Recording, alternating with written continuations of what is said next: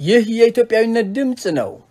የኢትዮጵያዊነት ድምጽ ኢትዮጵያውያን ወደ ሕግ የበላይነት የሚያደርጉትን ጉዞ እንዲሁም ትግል ተልዕኮ በማድረግ ኢትዮጵያውያንን ያግዛል። የኢትዮጵያዊነት ድምጽ ኢትዮጵያውያን ከምርጫ በፊት ለአዲስ ሕገ-ህዝብ ወይም የሕግ የበላይነት የሚያደርጉትን ትግል በከፍተኛ ተሳትፎ ያግዛል። በኢትዮጵያውያን ላይ የሚደርሰውን ሞትና ግፍ ይዘግባል፣ ያወግዛል። ጥቃቶች ከመድረሳችው በፊት ዜጎች እንዲከላከሉ የማንቃት ስራ ይሰራል። እንዲሁም ለሰላም ወዳዱ አለማቀፉ ማህበረሰብ የማሳወቅ ስራ ይሰራል። የኢትዮጵያዊነት ድምጽ እድል ላላገኙ ዜጎች ኢትዮጵያዊ ሃሳባቸውን የሚያሰሙበት መድረክ ይፈጥራል። ይህ የኢትዮጵያዊነት ድምጽ ነው።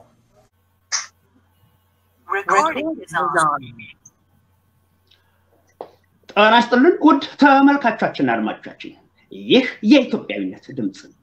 የኢትዮጵያዊነት ድምጽ በተለያዩ ሀገራችን ክፍሎችና በውጭም ዓለም ለሚኖሩ ኢትዮጵያውያን የህሊናን መታፈን ለማስወገድና የአንደበታቸውን ቅጡጥ በሆነ መንገድ ለሰዎች ጆሮ በማሰማት አገር እንዴት እንደምትገነባ የየድርሻችን ለማበርከት ሲባል የተቋቋመ የህዝብ መገናኛ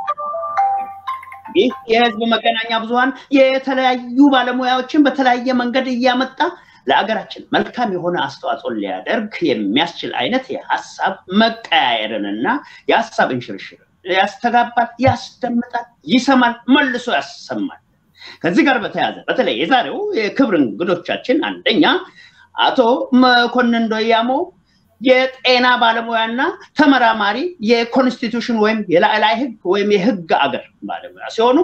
ሌላ በኩል ደግሞ መስፍን ኢንጂነር በተለያየ መንገድ ደግሞ የሚያደርጋቸው ነገሮች እና ለሀገር ተቆርቋሪነቱን በይፋ ለማሳየት በሚያስችለው ሁለንተናዊ መንገድ ወደዚህ በመግባት የዛሬው ተሳታፊ ሆነ። ሶስተኛው በአገሪቱ የመከላከያ ሰራዊት ውስጥ ትልቅ ውለታ የዋሉልንና አሁንም ቢሆን ስለ ሀገራቸው ምንጭረጭሩ አንድ ታላቅ ሰው አሉ። ሻለቃ አዲስ ዓለም ይባላሉ። ስለዚህ እነኚህ ባንቃት የተለያዩ ሐሳቦችን ከኛ ጋር ያንሻሉ። የማወያያችሁ እኔ አፈወርቅ ግደው ነኝ። እንግዲህ መጀመሪያው ሐሳብ ለያንዳንዳችሁ እየሰጠው ባለው ጊዜ ገደብ ውስጥ አስቆምና ሌላው እንዲገባ ለማድረግ ሞክራለሁ። አጥራጥር እየተባለ እንዲገለጽ ለማድረግ ወዲሁ ማሳሰቢያን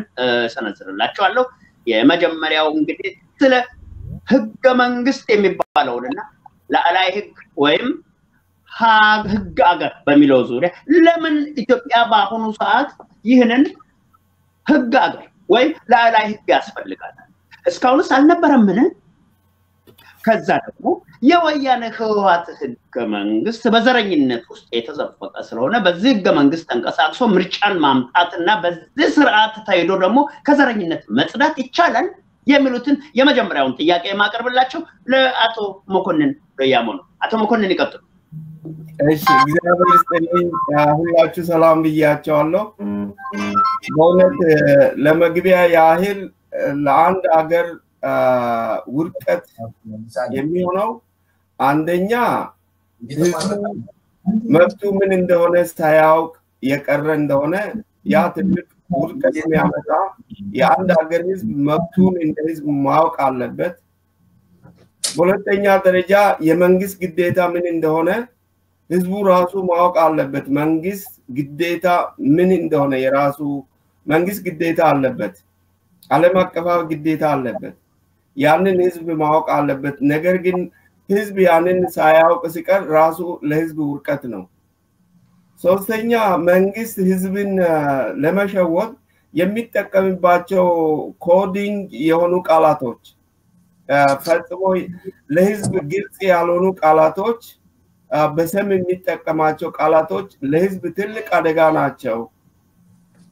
እና እነዚህ ቃላቶች ሳያውቅ በተለይ በአገራችን ላይ ህገ መንግስት ማለት ምን ማለት እንደሆነ እና ብሔረሰብ ማለት ምን ማለት እንደሆነ ህዝቦችና ህዝብ ልዩነት ህዝቡ ሳያውቅ ከቀረ ራሱ አንድ ትልቅ ውድቀት የሚያመጣ ነገር ነው ኮዲንግ። ሌላው የምሁራን ውድቀት ነው። ለአንድ ሀገር እንግዲህ የሚተካው አገርን ዲፌንድ የሚያደርገው አገርን የሚከላከለው ህዝብን ወደ ስልጣኔ የሚያሸጋግረው ምሁር ነው። ነገር ግን በአሁኑ ሰዓት ትልቅ አደጋ ላይ ወጥቀን ያለነው ኢትዮጵያ ምሁራን የህዝባችን የኢትዮጵያ ህዝብ መብት ምን እንደሆነ የመንግስት ግዴታ ምን እንደሆነ ለዓለም ያሳወቁ አይደሉም ለህዝብ የሚናገሩ መልሰው እንደገደል ማምቶ ለህዝብ የሚናገሩ ናቸው እሱ ሌላ የአገር ህዝብ ውርቀት ነው አምስተኛው ደግሞ የአንድ ሀገር ህዝብ የአንድነት ጥቅም ያለማወቅ አንድነት ምን ያህል ጥቅም እንደሆነ ካላወቀ እሱ ራሱ አደጋ ነው ሌላው ደግሞ የህግ በላይነት ማን እንደሆነ ያለማወቅ ራሱ የአንድ ሀገር ህዝብ ውርቀት ነው ሌላው ደግሞ ህገ መንግስትና የህግ በላይነት ልዩነት ህዝቡ ካላወቀ አንዱ ደግሞ ለህዝብ ትልቁ አደጋ እሱ ነውና የህግ በላይነትና ለምሳሌ በኮዲንግ የሚጠቀሙት ህገ መንግስት ነው እስካሁን በኢትዮጵያ ላይ ህገ መንግስት የመንግስት ህግ ነው ህገ መንግስት ማለት መንግስት የሚጽፈው ፓርላማ የሚያጸድቀው ፕራይም ሚኒስተር የሚፈርመው ነገር ነው የህግ በላይነት አይደለም በአንድ ሀገር ላይ አንድ ሀገር በሁለት ህግ ነው የሚተዳደረው የትኛውም ሀገር ላይ ሁለት ህግ የግድ መኖር አለበት የበላይ ህግና የበታች ህግ ይባላል እና የበላይ ህግ ህዝብ ነው የሚያጸድቀው ፒሲአር አለው ፒ ማለት ህዝቡ ባለቤት እኔ ነኝ ብሎ ባለቤትነቱን የሚያረጋግጥበት እኛ የኢትዮጵያ ህዝብ ብሎ የሚያስቀምጠው ሌላው ደግሞ ኮንሰንት የሚሰጠው የህጉ ባለቤት እኛ ይሄንን ከዚህ በዚህ ህግ የተጻፉ አንቀጾች በሙሉ አይተናል ተስማምቶናል ተቀብለናል ብሎ ኮንሰንት የሚሰጥበት ነው ሌላው ደግሞ እዛ ድረስ እንኳን ማቆም አይቻልም ራቲፋይ መደረግ አለበት በህዝብ እንደገና በሬፈረንደም በብሔራዊ ሬፈረንደም ተደርጎ አፕሩቭ ህዝቡ ማድረግ አለበትና ያ ተመልሶ ለዩናይትድ ኔሽን ይመዘገባል እና ይሄ በአጠቃላይ ህዝብ የሚኖርበት ህዝብ የሚተዳደርበት ህዝብን የሚመራ መንግስትን የሚቆጣጠር የህዝብ ደህንነትና መከላከያ ከመንግስት ለይቶ ነፃና ኢንዲፔንደንት ኢንስቲትዩሽን እንዲሆን የሚያደርገው ያ የህግ በላይነት ነው ህዝብ የሚያጸድቀው ነው መንግስት የሚጽፈው ህግ መንግስት አይደለም እዚህ ላይ አቶ መኮንን አንድ ቦታ ላይ ያዝል አርጎትና ተጨማሪ ማብራሪያ እንዲሰጡ ነው ማቀርበው ወያኔ ወድቋል ደመጣጭ ዘረኛና አገር ከፋፋይ የታሪካዊ ጠላቶቻችን መሸነፊያ መንገድ ኢትዮጵያ ተሸናፊ እንድትሆን እነሱ በተለያየ መንገድ ኢትዮጵያን ሊያጠፉ የተነሱ ወያኔዎች ወድቀዋል ህገ መንግስቱ አሁን ያለው የወያኔ ህገ መንግስት ነው ወያኔ ከወደቀ በኋላ በወያኔ ህገ መንግስት ምርጫ ለማካሄድ የተነሳው ይሄ አሁን የአብይ መንግስት የሞራል የበላይነት አለው ወይስ ምን ሌላ ተልኮ ስላለው ነው በዚህ ህገ መንግስት መሰረት ሳይቀየር ምርጫ አደርጋለሁ ብሎ የተነሳው ይሄንንም ጨምሮ ይግለጹልኝ እሺ እግዚአብሔር ይስጥልኝ ዶክተር አብይ ይሄንን ባዶ በአለም ላይ ያለ ኮንስቲቲዩሽን ወደ ምርጫ መሄድ አገር ወይም ህዝብ የለም በአለም ላይ በአለም ታሪክ ምርጫ ማለት ዲሞክራሲ ማለት ነው ዲሞክራሲ ማለት ደግሞ ኮንስቲቲዩሽን ሲኖር ነው ኮንስቲቲዩሽን ዴሞ ማለት ህዝብ ነው ክራሲ ማለት ሩል ነው ስለዚህ የህዝብ የህግ በላይነት ሲኖር ነው ሰው ህዝብ ወደ ምርጫ መሄደው መርጦ የሚመራውን ስራ የተባለውን የሚሰራ ፕሬዝዳንት ለመቅጠር ነው ወደ ምርጫ የሚከደውና ህዋት ከመጀመሪያ ጀምሮ ወንጀለኛ በአለም ላይ ወንጀለኛ ህገ መንግስት ነው ፎርጅድ አርጎ ለዩናይትድ ኔሽን ያስመዘገበው ስለዚህ በሱ እንደገና ወንጀለኛ ህግ መሰረት ወደ ምርጫ ህዝቡን መጥራት ሌላ ወንጀል እየሰራ ነው ዶክተር አብይ በአሁኑ ሰዓት አለማቀፋዊ ወንጀል እየሰራ ነው ህዝቡ ማወቅ አለበት ለቀድም የተናገርኩት ይሄ ነው ህዝብ መብቱን ካላወቀ መንግስት ደግሞ ግዴታውን ካላወቀ ለአንድ ሀገር ውርቀት ነው የሚከተለው ስለዚህ መንግስት ግዴታ አለበት ህዝቡ አዲስ ኮንስቲቲዩሽን ናሽናል ሬፈረንደም እንዲያደርግ መንግስት ግዴታ ፈርሟል ጁን 11 ላይ ያንን እየጣሰ ነው ዶክተር አብይ ያለ ኮንስቲቲዩሽን ህዝቡን ወደ ምርጫ ይጠራበት ባዶ እንደ እንስሳ እና ህዝቡ ደግሞ መብቱን ማወቅ አለበት ቅድም የሙራኑ ውርቀት ያልኩት ለህዝቡ መብቱን እየተናገሩ አይደል ህዝቡ መብት አለው ህዝቡን መንግስት አፍኖ ህገ መንግስት ብቻ በህገ መንግስት እንዲተዳደርና በህገ መንግስት ወደ ምርጫ እንዲሄድ ሳይሆን የህግ የበላይነት ዋስትና የሚሆነውን ህዝቡ ጨብጦ ወደ ያን ጨብጦ ነው ወደ ምርጫ መሄድ ያለበት ስለዚህ ህዝቡ መጀመሪያ ዋስትና የሚሆነውን የህግ በላይነት ሬፈረንደም ሳያደርግ በህዋት በገዳዮች ወንጀለኛ ወረቀት ይዞ ወደ ምርጫ መሄድ የለበትም ነው በኔ በኩል አመሰግናለሁ አቶ መኮንን አሁኑ ጥያቄ ደግሞ ወደ አቶ አዲስ ዓለም ነው ሻለቃ አዲስ ዓለም እንግዲህ የአገር መከላከያ ሰራዊት አባል የነበሩ በማናቸው አይነት መንገድ በዘር ወይም በመንደር ወይም በጎሳ ወይም በጎጥ ሳይሆን አገርን በደም ለማዋጀት ሲባል በሚሰጥ ሀገርን የመከላከል ተቋም ውስጥ ገብተው ብዙ ስራ ሲሰሩ ቆይተው በመጨረሻ አሁን ወዳሉበት ቦታ ቢገኙም ዘረኝነት እየከፋፈለ ተረኝነት እየመጣ የህዋት ወያኔዎች የሚሰሩትን ደግሞ የኦዴፓ ኦሮሞዎች አሁን በግልጽ እየሰሩ ነው አዲስ አበባ እየተረበሸች ነው ሌላ ቦታ እየተዋጠ ነው የኦሮሞ የበላይነት ይታያል እስከሚባል ድረስ ህዝብ በልቡ በደንብ አርጎ አቁሮ የያዛቸውን እውነቶች እያወጣ ነውና ስለዚህ ስለ ኦሮሞ የበላይነት በነ ሽመልስ አብዲሳ በነ ታዬ ደንዳና በነ አዲሱ አረጋ የሚወራውና የሚታወጀው ኢትዮጵያዊነትን የማጥፋትና የመዋጥ ኦሮሞማ የማድረግ ነገር ግን ከላይ አብይ ምንም አውቅም ከታች ያሉት ናቸው የሚሰሩት ሲባል እውነት እንደው የአንድ ሀገር ጠቅላይ ሚኒስትር ሳቅ በአገሪቱ ዋና መዲና ላይ እንዲህ አይነት አካባቢን የመቀራመት የመዋጥና ህዝብን እንደው እንዳለ ወስዶ ሰልቅጦ የማጥፋት አካሄድ ሴራ ቋንቋ እየተቀየረ በህገ መንግስቱ በሚባለው በራሱ በህዋት ህገ መንግስት ያልተጻፈና ያልተጠቀሰ ነገር መልሶ የበላይ ያደረጉ ሰዎችን ስራ ፈት የማድረጉን ዘረኝነት ከምን አንፃር ያዩታል እባክዎትን ሻለቃ አዲስ ዓለም እስቲ የራሱን ሐሳብ ይስጡ አመሰግናለሁ እንግዲህ እንኳን ኦሮሞኛ ቢናገር ይቀለኛል ምክንያቱም ማውቀት እድል ሰጣለሁ መጀመሪያ በአማርኛ ይናገሩ ያንን መጀመሪያ በአማርኛ ትንሽ ሐሳቡን ይግለጹና ቀጥለው ወደ ኦሮሞኛ መሄድ ይችላሉ ትክክል እንግዲህ በመሰረቱ ወያኔ ወድቋል ብሎ ሰው ይታለላል መታለል የለበትም ወያኔ እኮ አልወደቀም ህገ መንግስቱ ይሰራል ሰዎቹ በወያኔ ጥርሳቸውን ያቀሉ ናቸው ትናንትና ወደል ተብሎ ዛሬ ደግሞ ብልጽግና ፓርቲ ተብሎ ስም ቀየሩ እንጂ ተግባራቸው ያልተቀየረ ተግባር አይ እንቅስቃሴያቸው ሁሉ የኢትዮጵያን ህዝብ የሚያስከፋ እንጂ የሚያለማ ወይም ደግሞ ለእድገት የሚያቀርብ አይደለም ስለዚህ የኦሮሞ ህዝብ ተገዶ ነው በመከራ ውስጥ ያለው ህዝብ ነው እንደማንኛውም ህዝብ አማራው ሌላው ትግሬው እንኳን ቢሆን ያው የለየለት ነው ግን አማራው የመተንፈስ እንትን አለ ኦሮሞ ግን የመተንፈስ እድልም የለውም ሰውን መግደል ሰውን መጨፍጨፍ ሰውን ስጋ መብላት በርግጥ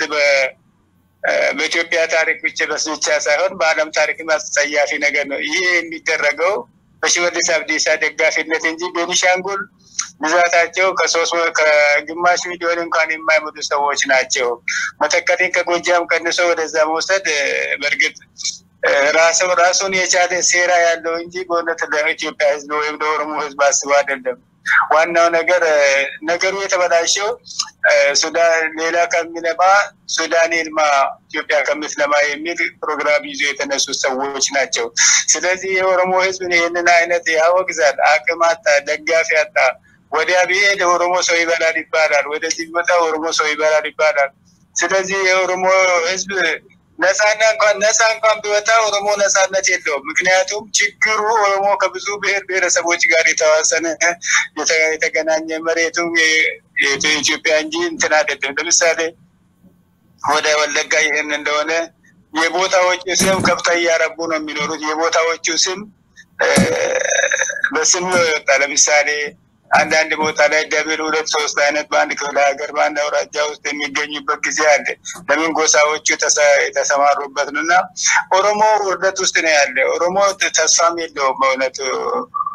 እንግዲህ በዚህ አይነት ሰውን መግደል ሰውን በክፉ ደረጃ ማለት ለምንድነው እኛ እኮ ሰው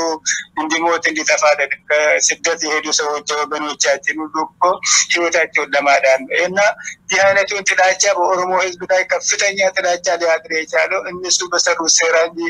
ሌላ አይደለም አብይ በእውነቱ ግፍ እየፈጸመ ነው ያለው ኦሮሞ ህዝብ ላይ እሱ ባደረገው ነው እንግዲህ ለምሳሌ አብዲ ሽመልስ አብዲሳ አጃቢዎች አንድ ኮሎኔል ተብድቦ ገደሉት በላይ ማንን ተናገረ የኦሮሞ ህዝብ ይሞታል 57 50 ኦሮሞ ሞቷል ሞቱን ብቻ ነው የምትሰማው ሞቱ ብቻ ነው እኛ ስለዚህ አይነቱ አስተራር ኦሮሞ ህዝብ ለማስጠላትና በወገኖቹ ዘንድ ክብር እንዲያጣ ለማድረግ የተደረገ እንጂ ወነት ለኦሮሞ ህዝብ ታስቦ አይደለም ሻለቃ አዲስ ዓለም እንደገና እዚህ ላይ አንድ ተጨማሪ ነገር አንደኛ ዘረኝነቱ አሁን እየሰፋ መጥቶ በተለይ አማራንና ኦርቶዶክስን እናጠፋለን ብሎ ጫካ ውስጥ በነበረበት ጊዜ የካቲት 11 ቀን 1968 ዓመተ ምህረት ባወጣው የህዋት ማኒፌስቶ እየተመራ ያለው የኦህዴድ ብልጽግና አሁንም በጎሳ ላይ የተመሰረተ ከመሆኑ ጋር ተያይዞ አማራን ሙስሊምም ሆነ ኦርቶዶክስም ሆነ ወይም ሌላ ሆነ በሀብቱም በዘሩም በቀለሙም እንዲገደሉ እየተደረገ ስልክ እንኳን ሲደወል ያሻሸመነው ማዘጋጃ ቤት ከንቲባ አርፈተኛ ተብሎ በሽመልስ አብዲሳ እስከመነገር ከደረሰ በኋላ በሻሸመኔ በዙዋይ በሌሎችም ቦታዎች በተለይ በሐረር አካባቢ ያጫሉን ሞት ምክንያት በማድረግ ኦሮሞ ዘረኛ ኢትዮጵያን የማይወድ ነገር ግን አማራን የሚያጠፋ ሌላው ደግሞ የህዋት ወራሽ እንደሆነ ለማስመሰል ወይደዶች ያደረጉ ያሉትና በውስጣቸው ሰክስጎ ያስቀመጡትን ኦነጎችንም ጭምር ከግምት በማስገባት በአሁኑ ሰዓት የአዲስ አበባ የመሬት ወረራ የቤት ቅርምት ሌሎችም አሁን ጭራሽ ቋንቋውም ሌላ እንዲሆን እየተደረገ በስልጣን ላይ የተመሰረተ የሚካሄደው እስቲ በኦሮሞኛ ኦሮሞ ዘረኛ እንዳይደለ ግን ዘረኞች ወደ ራሳቸው መንገድ እየወሰዷቸው በገንዘብ ክፍያና ለክፉ ዓላማ የቆሙትን ጥቂት ቀሮችን እየቀጠሩ ከሌላ ቦታ በማጓጓዝ ኦሮሞን ለማስጠላት ከኢትዮጵያ ወንድሙ ጋር አብሮ ከእህቱ ጋር እንዳይኖር የሚደረገውን ሴራ እስቲ በኦሮሞኛ ይናገሩ ለህዝባችን የኦሮሞ ህብረተሰብ የኢትዮጵያ ህዝብ አካል ስለሆነ አመሰግናለሁ ያሰበ ኦሮሞ እነጌሱ አንድ በተማጂሩ ካና ወኒ ኦሮሞማኒ ድሩመ የሚደምኔ ወኒ ዊኬኛ ብየ ከናን ድረስ ነገና መለቀሰቲ ሄሜራ ዱበቴራ ቢኬኛ ብየ ወንዴዳ ብየ ለፈቀቦ ብየ ቢኔንሰ ቀቦ ብየ ጫካ ቀቦ ብየ ጋዋ ቀቦ biyyattii balleessuudhaaf ka'ani malee shimallis addunyaa yookiin immoo abiyyi beekaa ormaa wajjin orma jedhee warra fira keenya wajjin walitti nu naqaa jira. Yoo walitti naqamne immoo duuba keenya immoo fokkisaadhaan keenya naannoo Sidaamaa ilaalaa naannoo Gamoo Gofaa ilaalaa naannoo Addis Ababaa kana ilaalaa keenya Innisaan immoo eessaa dhufe eenyu warri kaan immoo kana ta'e Oromoon guddifachaa dhala namaa guddisaa Oromoon guddifachaa bineensa illee ajjeesu Oromoon waan inni nama gadduu baay'isee isa nama gaddisiisa jiruun Oromoo irratti hojjetamaa jiru amma kanaan dura. Dagacee ani nama ajjeesuun dhugaatii miti foon namaa nyaachuun Oromoodhaaf haraamadha kuni yaajamaa. Lakki dubbiin kun irratti fokkisaati isa xinnaanis guddaanis Oromoon nama nyaata foon nama nyaata zarii keenya maqaa keenya balleessaa jira dubbiin Matakkalii fi Beenishaangul gubbaatti hojjetamaa jiru kun dubbiin warra abadu jedhanii ani waamuun danda'u Amaara yookiin immoo abadu warra Gamoo Gofaa nuti nu caale kanaan dura nuti kolfe Gamoo Gofaa bukkee Addis Ababaadha Areenaan nama kuma kudhan areenaan abiyyiin beeku jedhe. Hin beeku eega ta'e biyya sana namaaf hin gadhiifne. Waan inni dhaga'ee gammoojjii Baaleetti dubbate dhaga'amaa jira. Waan inni dhaga'ee Hararitti dubbate dhaga'amaa jira. Amma immoo kanaan dura maal jedhe dhiyaate gimbada jennaan nan cimsaa jedhe. Dhuguma isaa dubbate nan cimsade. Cimse kun amma nama barbaadu fuudhee iddoo kaawwate warra dhagaa jireenya afaaniin dubbate qabee hidhaa. Maali ajaba maal ta'e maal namni keenya maal nu badaa jirra maaliif iddoo jirranitti iddoo keenya dhageenyetti dubbii kana maqaan keenya badaa maali maqaan keenya badaa jira nama nyaannu nama guddif nama nyaannu odeebii eegna malee nama nyaannu namni keenya abdiisaa jaagamaa keelloo faa waan isaan hojjetan biyyattii sanaaf wanta xinnoodha gatii kana ilmaa dheeressaan isaan hojjetan gatii xinnoo qabaa. Gatii kana waan namni nutti kolfaa jiru yaa jaba of eeggadhaa nutti ofirraa nurraa baasaa wal bukkee dhaabanneeti jara kana dubbiin kun lakkii haaraa safuu yaa rabbi safuu jenna safuudha baala fudhatee Oromoon leencii yoo sitti dhufee harka tokko marga qabaddu harka tokkoon eeboo qabaddu jedha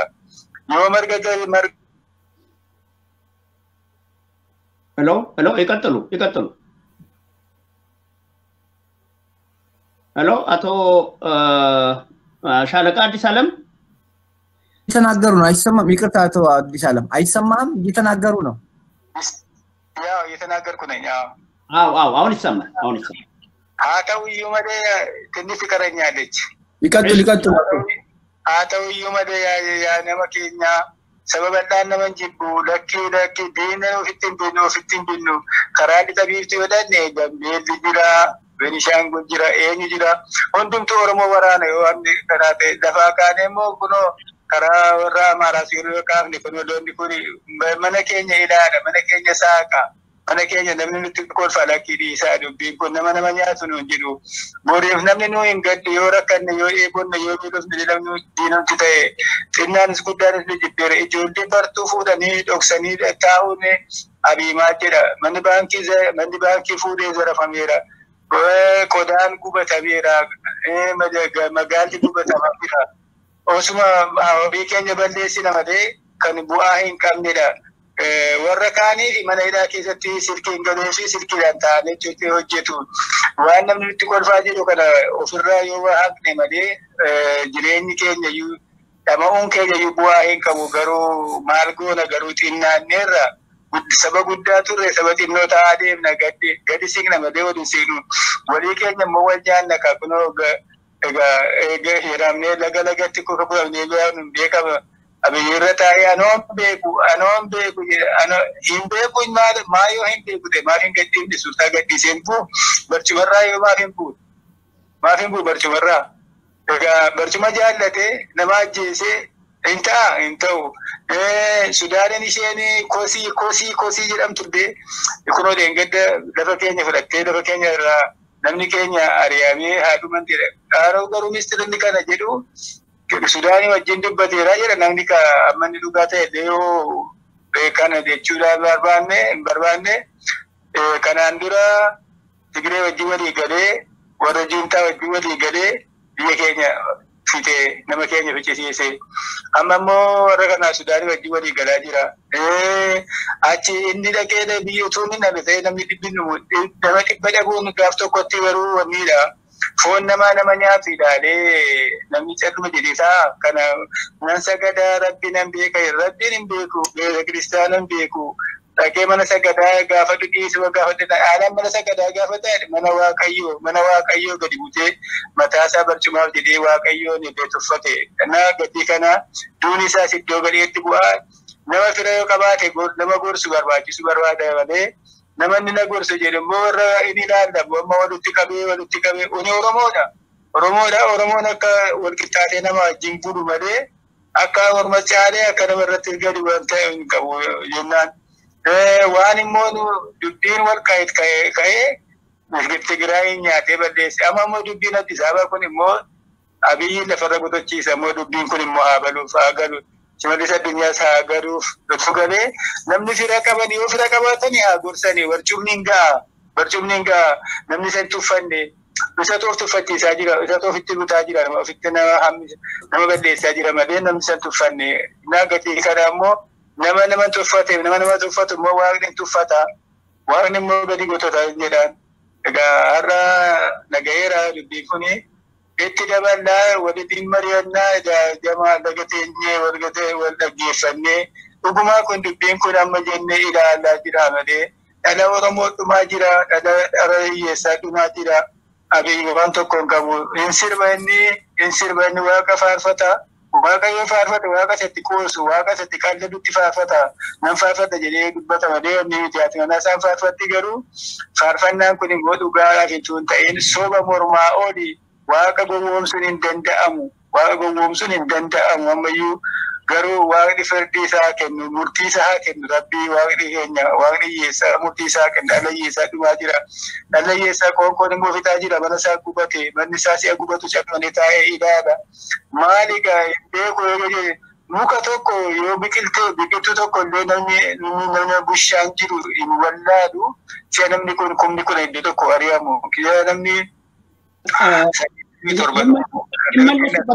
ይመለሱበታል እድሉን እንደገና ያሰጣውታል ነው ምንም ጊዜ አለን አሁን ደግሞ ወደ መስፈኔ ነው የመጣው ምክንያቱም በመጀመሪያ በተለይ በመተከል አካባቢ ያሉት ኢትዮጵያውያን በተለይ በአማራነታቸው በእምነታቸው በቀለማቸው በመንደራቸው ምክንያት እየታረዱ ስጋቸውም እስከሚበላ ድረስ ደርሶ የማዕከላዊ መንግስት ከፍተኛ ባለስልጣናት ከዚህ በኋላ እንዲህ አይነት ነገሮች አይደገሙምና አስፈላጊው ወታደራዊ እርምጃ ይወሰዳል ተብሎ ያስቸኳይ ጊዜ አዋጅ ከታወጀ በኋላ ራሱ ጠቅላይ ሚኒስትሩ ሄደው ከተመለሱ በኋላ በ207 ሰዎች በአንድ ሌሊት መታረዳቸው እያስገረመን ከዛም ቀደምም ሲል የሚሞቱት ወገኖች የሚታደጋቸውን ማጣታቸውን ያስታወስን ትናንት ራሱ እንደገና 160 አማሮች ወይም አገዎች በእምነታቸው በቀለማቸው ወይም በጎሳቸው ምክንያት መታረዳቸውና እዛ ያስቸኳይ ጊዜ አዋጅ የሚባለው ነገር ውጤታማ አለመሆኑና የዘር ጭፍጨፋ ራሱ በቅዱስ ቁርአንም ቢሆን ዘረኝነት ጥንብ ነው የሚለውና ይሄ ዘረኝነት መቼ የሚቆም ይመስላል መስፍን እስቲ አጠራ ነጥቦችን አስቀምጡ እሺ እግዚአብሔር ይስጥልኝ አፈወርቅ ምንድነው በጣም ከየት ነው የምትጀምረው ግራ ነው የሚገባው የሚገርመው ነገር ነውና እኔ በእነዚህ በሶስት ነጥቦች ላይ ሐሳብ መስጠት ፈልጋለሁ አንደኛው ሱዳን ሀገራችን ወሯልና ይሄ በኢትዮጵያ ታሪክ በዚህ መልክ ሆኖ አያውቅም አገር ተወሮ መንግስት መወረሩን ለህዝብ ሳይናገር መወረሩን ኢሌጋል መሆኑን ለውጪ ዓለማት ለተባበሩት መንግስታት ሳይናገር ምንም እንዳልተፈጠረ ዝም የሚባልበት በታሪካችን አይተን አናውቅም ለምንድነው ይሄን እንደኔ አመለካከት ውል አርገው የሚፈጽሙት ነው ብዬ ነው ማስበው ከዚህ ከሱዳኑ መሪ ጋር በተነጋገረ ማግስት ነው ጦርነቱ የተጀመረው ካስተዋላችሁ እና አይ ቲንክ በድርድር እና በኔጎሺዬሽን የሚያደርጉት መስለኛል ይሄን የአማራን ህዝብ ለማጥፋት ኢትዮጵያን የማፍረስ ስራ አብሮ የመስራት ነገር ከውጪዎቹ ጋር በመተባበር ያደረጉት ነው የሚመስለኝ በኔ እይታ እና የኢትዮጵያ ህዝብ ይሄን መንቃት አለበት አንድ ሀገር የሚመራ መሪ የመጀመሪያ ኃላፊነቱ ዜጎችን መጠበቅ አገሩን መጠበቅ ነው በሁለቱም በኩል ፌል አድርጓል ሁለቱንም ደግሞ ኦርኬስትሬት የሚያደርገው ራሱ ነው ባለፈው ጊዜ መተከል ሄደ ጠቅላይ ሚኒስትሩ ሄዶ ያነጋገረው ገዳዮችን ነው የገዳዮችን ነገር ብቻ ነው በሚዲያ የሰማነው በተገዳዮቹ በኩል የሚወግን አንድ ሚዲያ አልቀረበም እንደተሰማችሁት እና ያነጋገራቸው የገዳዮቹን ወገን ነው በሚገደሉት ሳይድ ምንም ነገር አልቀረበም በሚዲያ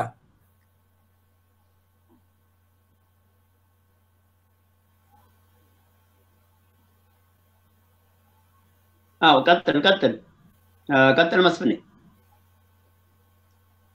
ሄሎ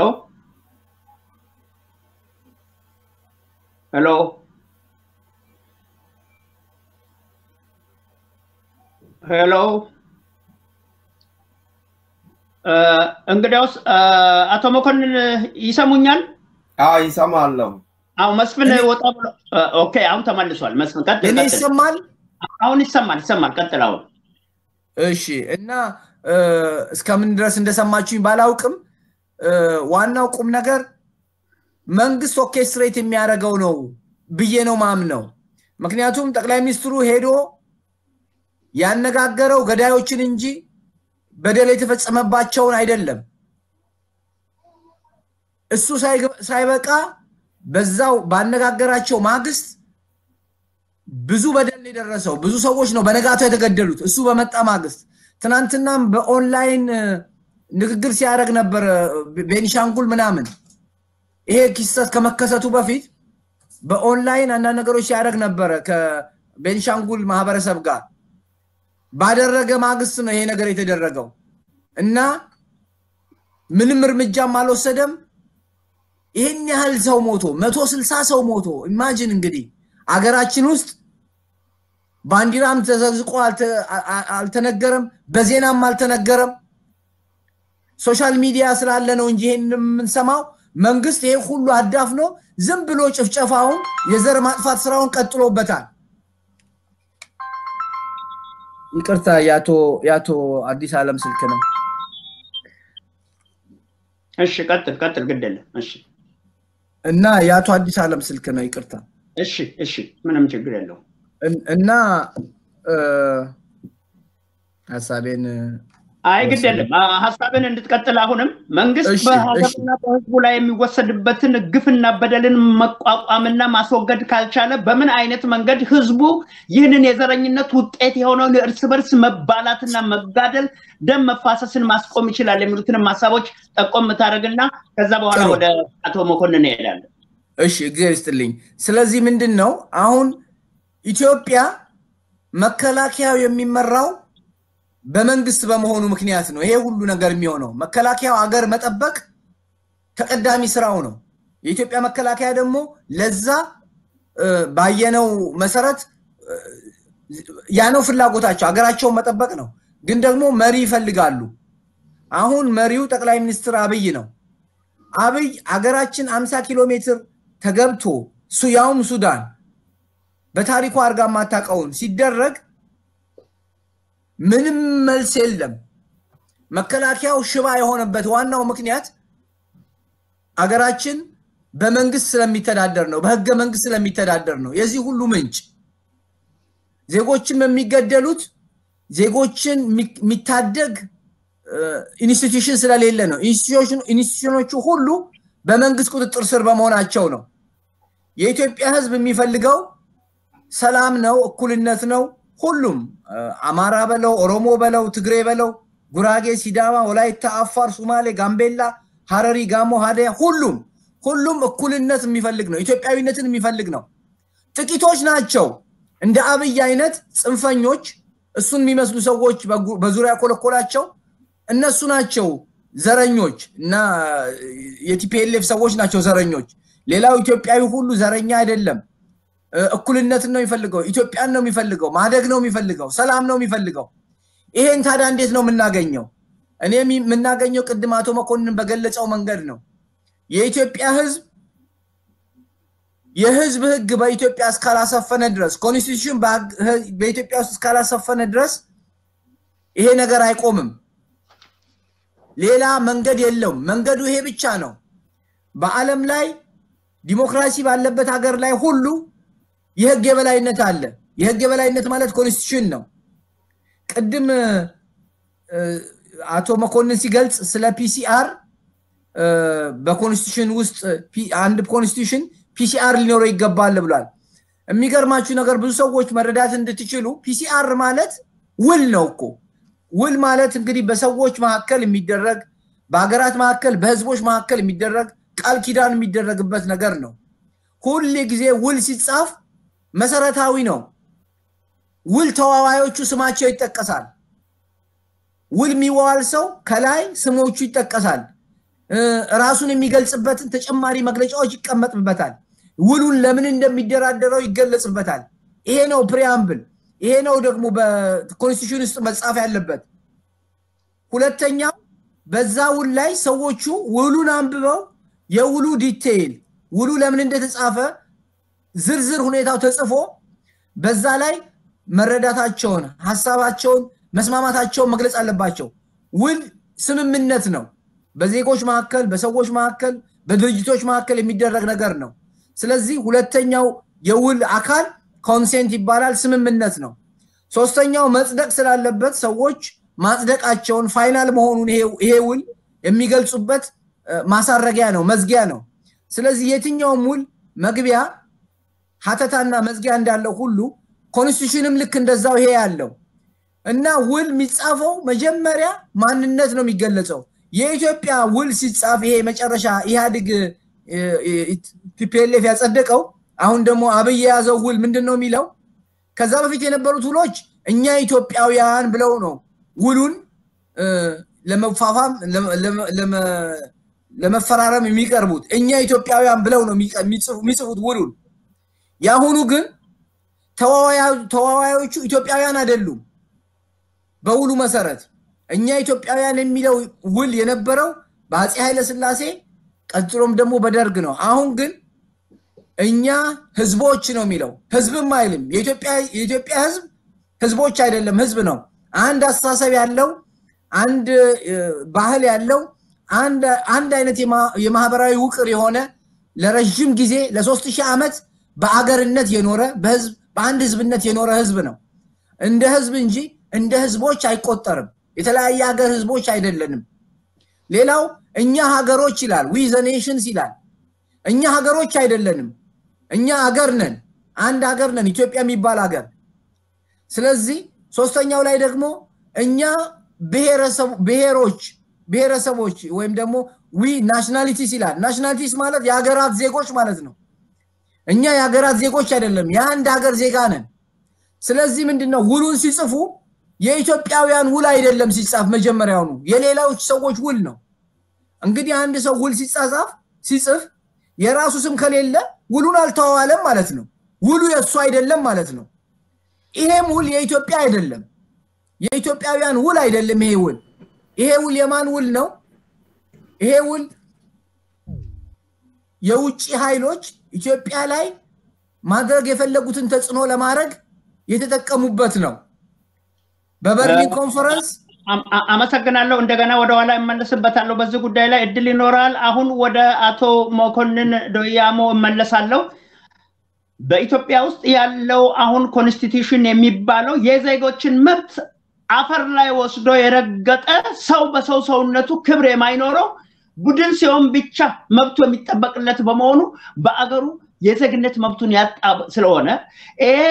የህወሓት ህገ መንግስት ሳይቀየር አሁንም ምርጫ እየተባለ ከተሄደ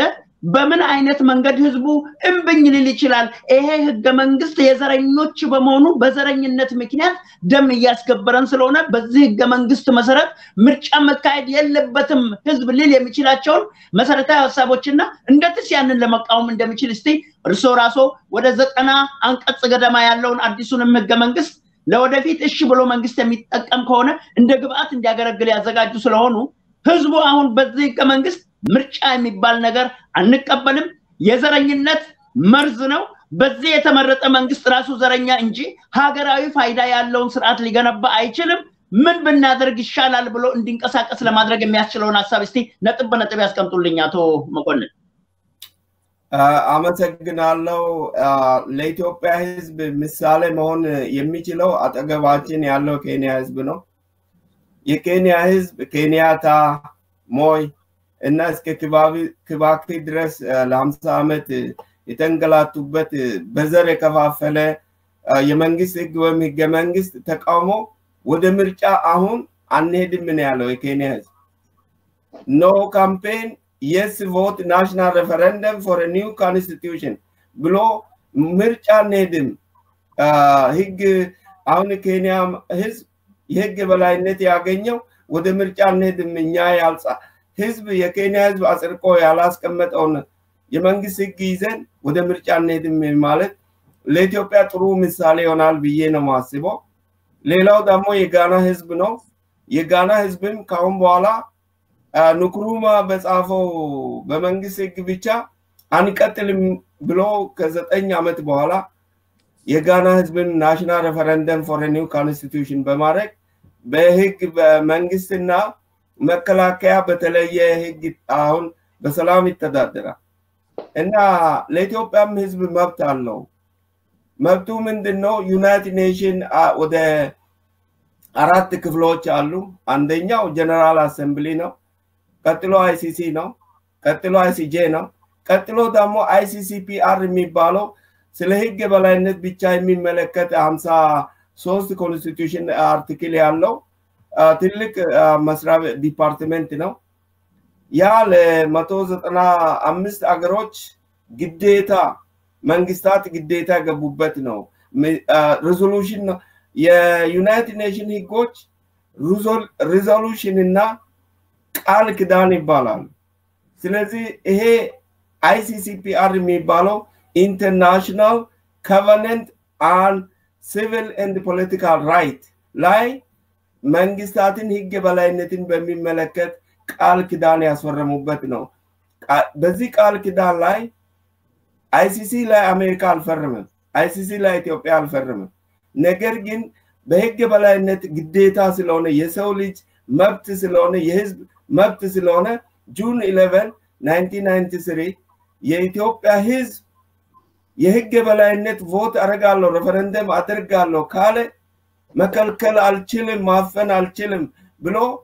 የኢትዮጵያ መንግስት መለዜናዊ ባሉበት እነሱ ፈርመዋል ግዴታ ፈርመዋል የህዝብ የአንድ አገር ህዝብ ግዴታ መብት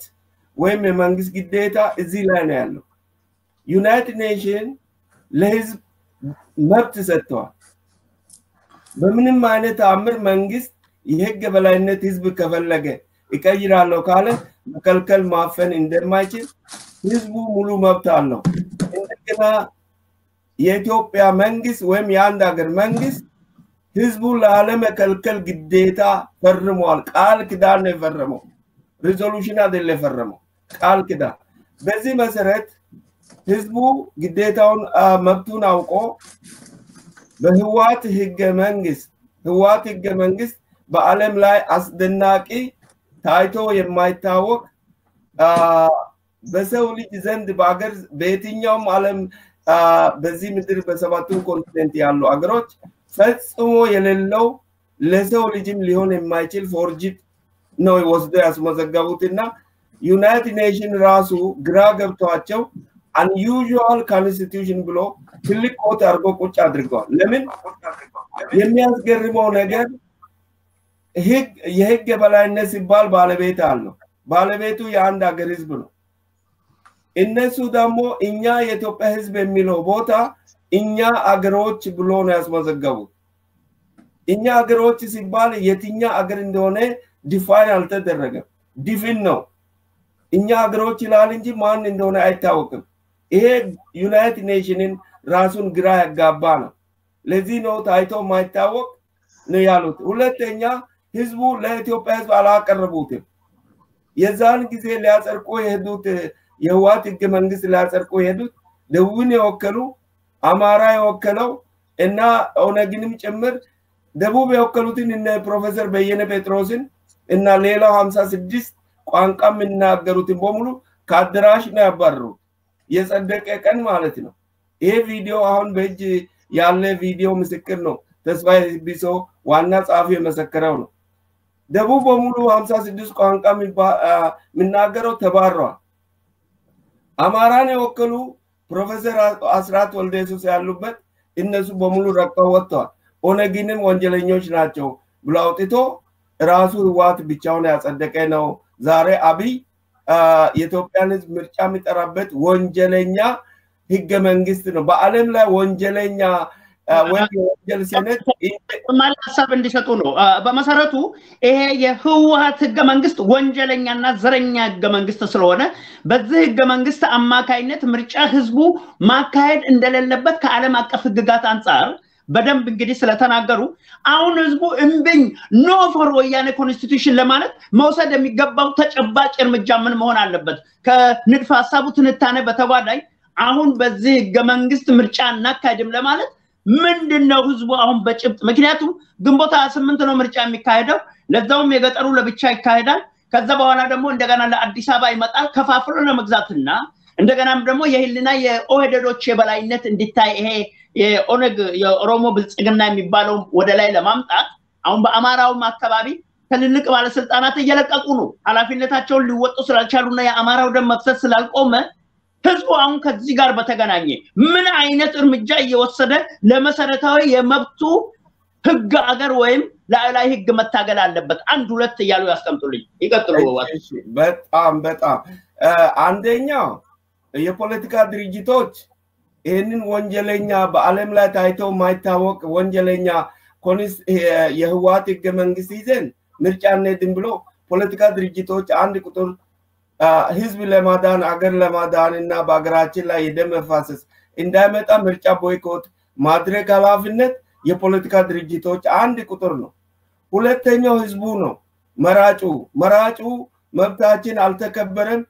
በገዳዩ በህዋት ህገ መንግስት መሰረት ወደ ምርጫ እንድን ብሎ መራጩም ራሱ አሁን ቦይኮት አቋም መውሰድ አለበት ለምንድን ነው የሚሆነው ፖስት ኢሌክሽን ክራይሲስ እና ፕሪ ኢሌክሽን ክራይሲስ አንድ ነገር አይደለም ፕሪ ኢሌክሽን ክራይሲስ የመብት ጉዳይ ነው ከምርጫው በፊት ኢምቢታ አሳይቶ ህዝብ ሰላማዊ ሰልፍ ከወጣ ዩናይትድ ኔሽን ወደ ሮጦ ይገባል ከምርጫ በኋላ ደግሞ ችግር መጣ ምርጫ ተሰርቋል መንግስት አጭበርብሯል ብሎ ሰላማዊ ሰልፍ ከወጣ መንግስት በጥይት ሊመታቸው ሊጨፈጭፋቸው ይችላል ነገር ግን ከምርጫው በፊት ህዝቡ እኛ የህግ በላይነት ያስቀመጥነው የምንመርጥበት የምንቀጥርበት መንግስት ለመፍጠር የህግ በላይነት በእጃችን የለም ብሎ ሰላማዊ ሰልፍ ከወጣ ዩናይትድ ኔሽን ሮጦ ይገባል ለምን ኮፊ አናን ለኬንያ ህዝብ ሮጦ ነው ሄዶ መብታቸውን ያስጠበቀና የኬንያ ህዝብ ሬፈረንደም ያደረገው በህግ የህግ በላይነት ሬፈረንደም ያደረገው ስለዚህ ኢትዮጵያ ህዝብ ይህንን ማወቅ አለበት ከምርጫው በፊት የሚደረግ አገር አቀፋዊ ሰላማዊ ሰልፍ የኢትዮጵያ ህዝብ መብት ነው ዩናይትድ ኔሽን ያለ ጥያቄ ሮጦ ገብቶ መብታቸውን መንግስት እንዲቀበል ያስገድዳል ለምን መንግስት ግዴታ የፈረመበት ጉዳይ ነው ምክንያት አብይ በርግጥ የዓለም ህግ ምን እንደሆነ አያውቅም በራሱ ጭንቅላት ዝም ብሎ ህዝቡን የሚያታልል ነው ነገር ግን ግዴታ እንዳለበት የዛን ጊዜ ነው የሚያውቀው ከምርጫው በፊት የፖለቲካ ድርጅቶች ቦይኮት ማድረግ አለባቸው ለዓለም መንግስታት ማሳየት አለባቸው የኢትዮጵያ ህዝብ ከምርጫው በፊት አገር አቀፋዊ ሰላማዊ ሰልፍ አድርጎ ምርጫ ቦይኮት ለማድረግ ለዓለም ህዝብ ለዓለም መንግስታት ማሳየት አለበት መፍትሄው ይሄ ነው ናሽናል ሬፈረንደም ፎር ኤ ኒው ኮንስቲቱሽን ብሎ መፈክር ይዞ መውጣት አለበት እመለሳለሁ ተመልሼ ወደ እርሶም መጣለሁ አሁን ደግሞ ወደ ሻለቃ አዲስ ዓለም ነው የምመለሰው በአሁኑ ሰዓት ህገ መንግስታዊ የዜጎች መብት እየተጣሰ ዘረኝነት በገነነበት ቅድምም በኦሮሚኛም ጭምር በአማርኛም ህብረተሰባችን የአገራችን የህዝባችን አካል የሆነ የኦሮሞ ህብረተሰብ ወይ ማህበረሰብ እንዲያዳምጥ ተናግረዋል አሁን ይህንን የዘረኝነቱን ሁኔታ ሲመለከቱ በተለይ የኦሮሚያን የኢትዮጵያን የህዝብ ማህበር አካል የሆነውን ህዝብ አንድ ንብረቱ በዘረኝነት ምክንያት ሀብት ያፈሩት ሲቃጠልባቸው በዘራቸው ተቆጥረው ሲታረዱ ሲገደሉ ጫካ ሲጣሉ ንብረታቸው ሲቀማ ቤታቸው በእሳት ሲጋይ የበደኖችን ብሔር እየቆጠሩ ማንንም ሰው ቢሆን በማናቸውም አይነት መንገድ እንደ ሰውነቱና እንደ ሰብእናው መብቱ ተጠብቆ ሊኖር ይገባል ሲባል የለም አንተ እየተባለ የተለየ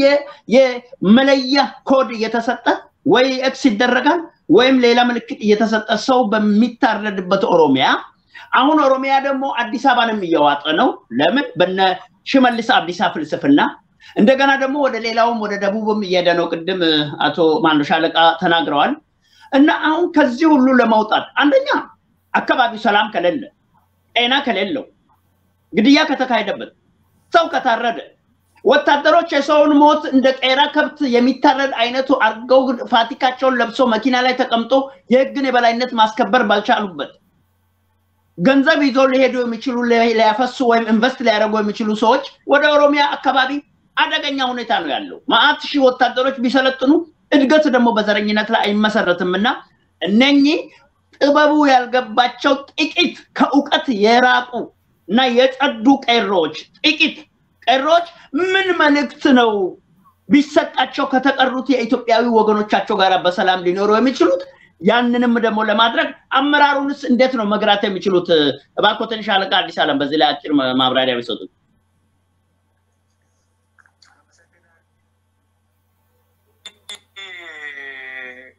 የዙናይቶች በተውን ቀሙት የሚባል አባባል አለ ቀሮች ለስሙ ነው እንጂ ጉዳዩን አስፈጻሚዎች የነበሩት ከነ አብይ ነው በዋናነቱ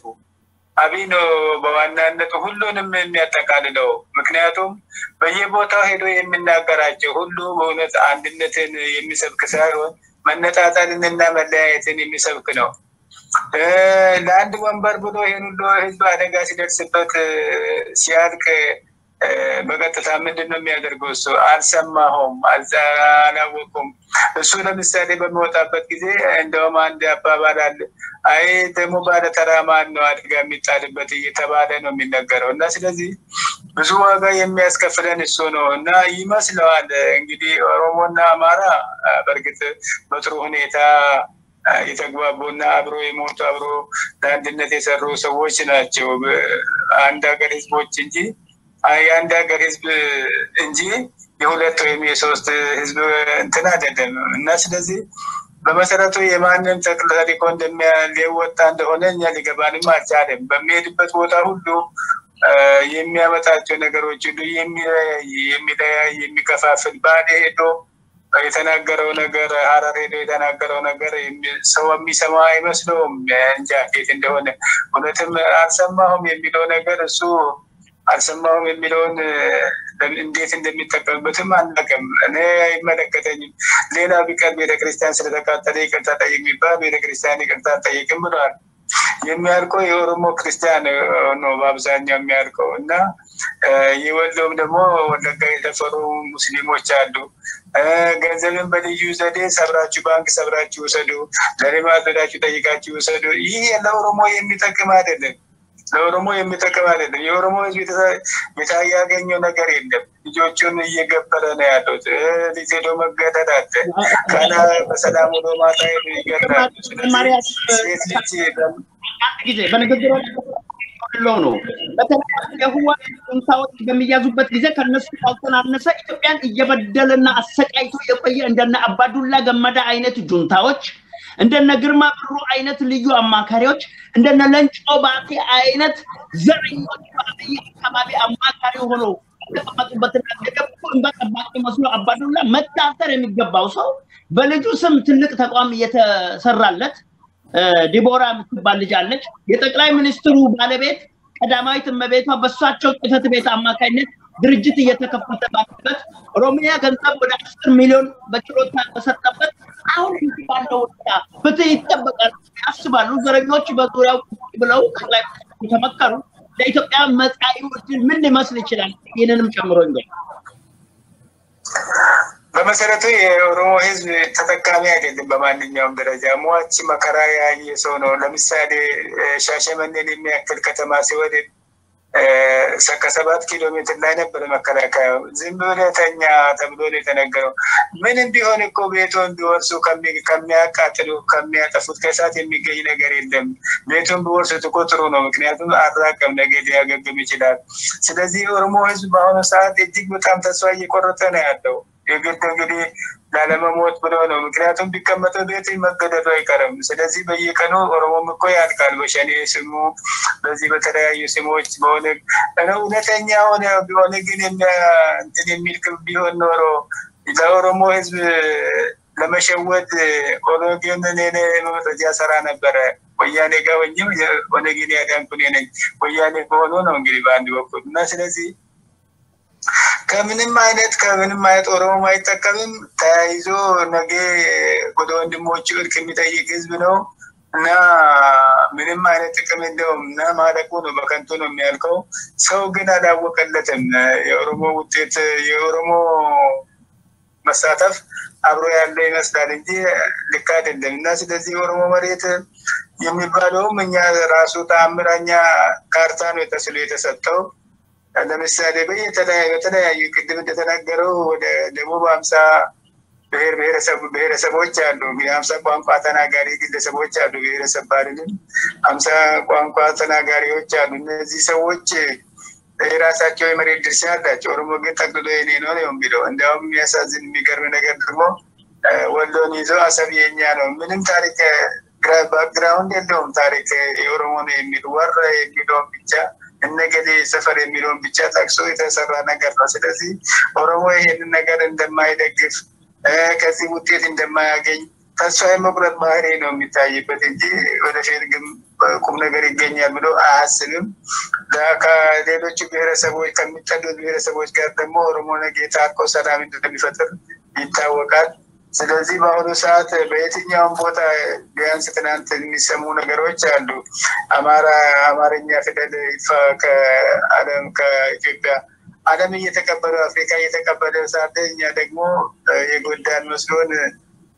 አማራ ጋር እንትላል አማራ ለምን እንደሚጣላም ሊገባን አልቻለም። በተለይኛ ከሀገር ውጭ ያለን ሰዎች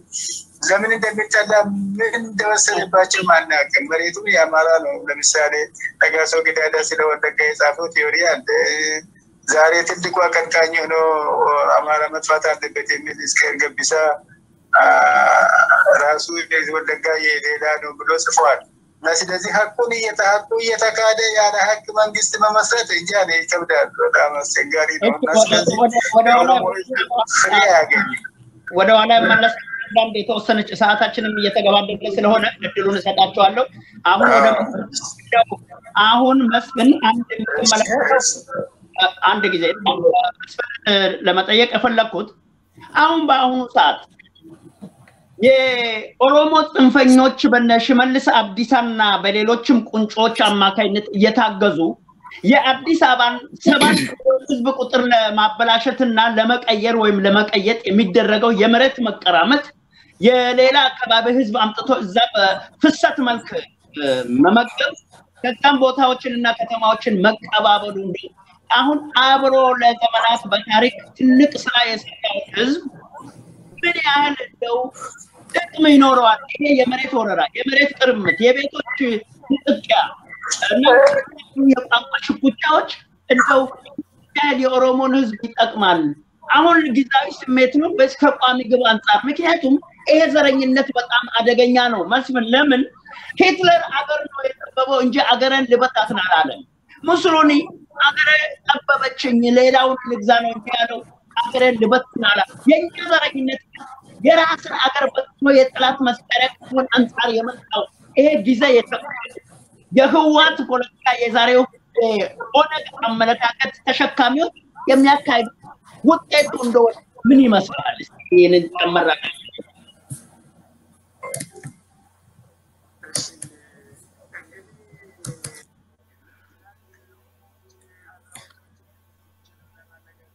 መስፍን ቀጥል። ኖ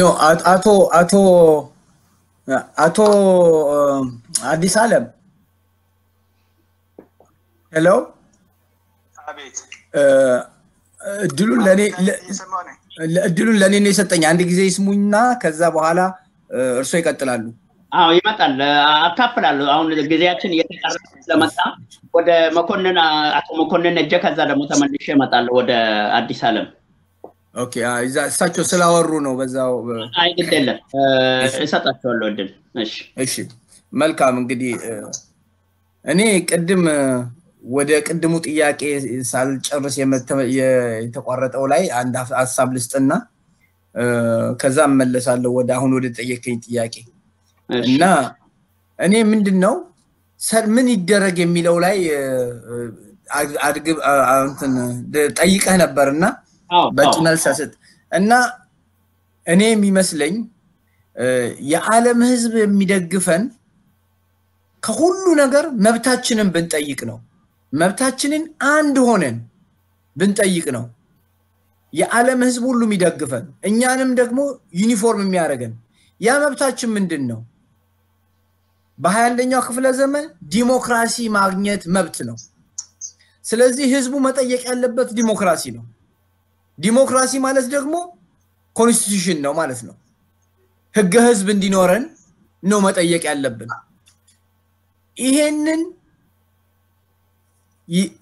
ይሄንን ተግባር ያረግን ቀን ሪፈረንደም ለኮንስቲቱሽን የሰጠን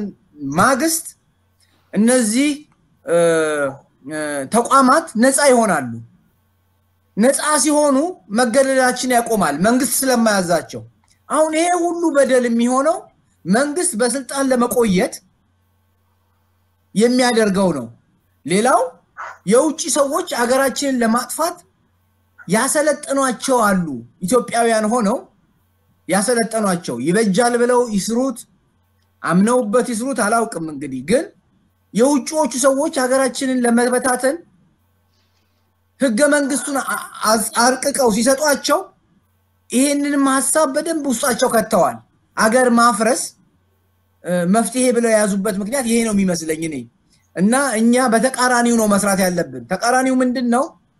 ከቫዮለንስ ይልቅ ምክንያቱም ቫዮለንስ መንግስት ነው ያለው አሁን የሚገለው መንግስት ነው የሚያስገድለው መንግስት ነው መሳሪያ ያለው መሳሪያ ቀድሞ ይነጥቃል ሊያስገድል ሲፈልግ ቀድሞ ምክንያት ፈልጎ መሳሪያ ይነጥቃል ምንም ራስን መከላከል በማትችልበት ሁኔታ ላይ ስትሆን ያው ገዳዮቹን ይልካል ማለት ነው በመቶዎች መገደል አሁን ለመድ ነው ሞት ተለመደና ሚቃወምም የለም እነዚህ አርቲስት የምትላቸው ጸጥ ብለው ቁጭ ብለዋል በከተማ ውስጥ ሚዲያ የምትለው ጸጥ ብለው ቁጭ ብለዋል የመንግስት ተወካዮች የህዝብ ተወካዮች ተብለው የተቀመጡት 490 ምናምን ጸጥ ብለው ቁጭ ብለዋል እና በጣም የሚያሳዝን ነው እና ምንድነው ሞት የማለማመድ ሁሉ ነገር መንግስት ሁሉ ነገር ውስጥ ገብቶ